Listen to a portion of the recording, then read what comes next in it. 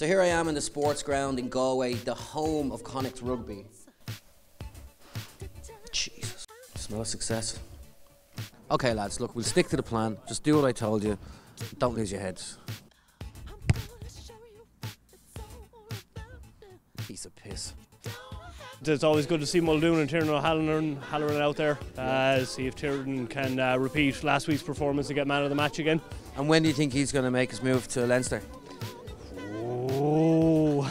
Well, we're looking for the rugby players, so maybe we'll find. Well, one you're in of the them. right place here. I love it. Yeah. What is it with women and rugby players? Have you seen their size? I don't know. They're about. I thought you were going to say something else. We have to do it tonight. Well, you know what they say. What do they say?